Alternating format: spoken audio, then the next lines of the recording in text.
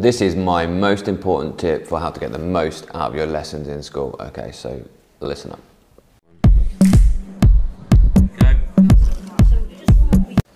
This is a way that you can supercharge your learning.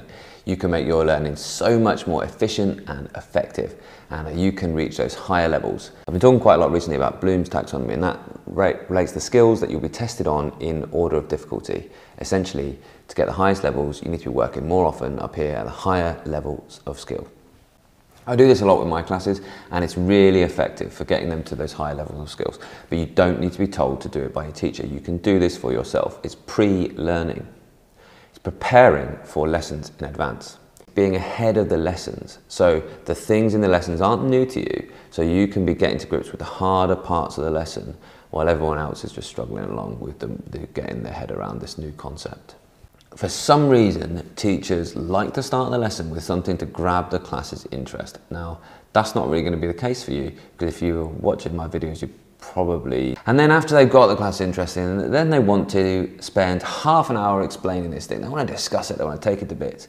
And then they're like, oh yeah, and we've got a practical, and they've only got half an hour left to do the practical. And actually the practical takes time, and the last thing they do is the kids are all packing away in a real big rush. They shout, write your conclusion and do your evaluation for homework, draw your graph for homework, and it never gets done, and you look at it for homework and you didn't really get it the first time. You were quite interested, fine, but you didn't really get it, and so you don't get as much out of it. So yeah, maybe in that lesson you got some knowledge, you've written some stuff down in your book that kind of makes sense, and you kind of understood it, but you didn't really get a chance to apply it to the practical because it didn't really work and it was all a bit rushed. You didn't really get a chance to do the analysis, you haven't got a graph drawn, you don't know what the graph even means if you did get it drawn, and you didn't get a chance to conclude it or evaluate it or really think, well, why is that useful and what's the kind of next step, what other science could I do? This is such a simple way to stop yourself falling into that trap and working down there at the lower skill levels. So all I want you to think about doing is before each lesson, think about doing 20 minutes of research. It could be anything. It could be a few YouTube videos on the topic that you know is coming up. It could be just reading the textbook pages. It could be making yourself a list of definitions and the equations that are coming up in the lesson.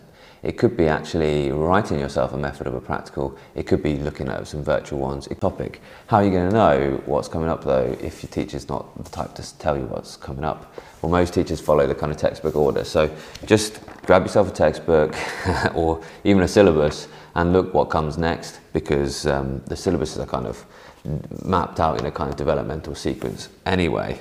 So if you've got yourself a copy of the textbook or your revision guide, you just think, well, what's next? What's the next page? Now, especially with the way that this A-level course that we do, the Salters Horners A-level course, is all the kind of class activities are in the book with the instructions on what to do. Okay, there might be a sheet that accompanies that, but certainly I always tell my class, make sure you've read up to activity 15, because that's the activity we're going to do in the lesson. And then I'll tell them to do the questions on that kind of bit afterwards and what we're doing next lesson, and make sure they're prepared for that. And it means that they're coming in knowing what they're doing, and they don't have to sit down and wait for me to get my PowerPoint ready or play my little video that I've found that's supposed to get them interested. They're already coming in saying, yeah, but sir, how are we going to measure this? Yeah, so the only bit I don't get about the method is this. And straight away, we're into doing the practical, and they're actually leading their own learning. And taking that responsibility is the key thing that you need to be doing to making sure you're getting the highest grades.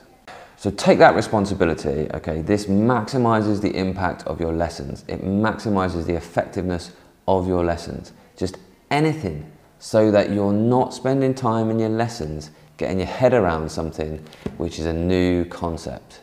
You're actually spending more time in your lessons doing the analysis and doing the evaluation stuff, doing the harder level skills.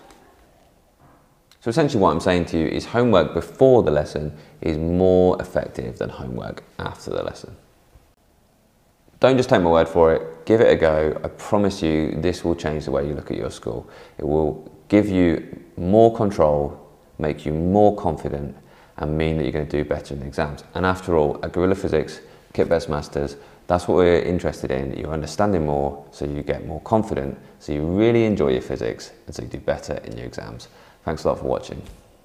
Obviously, lots of my videos will be useful for you for preparing yourself for your lessons, so check them out. And they're organised on gorillaphysics.com in topics.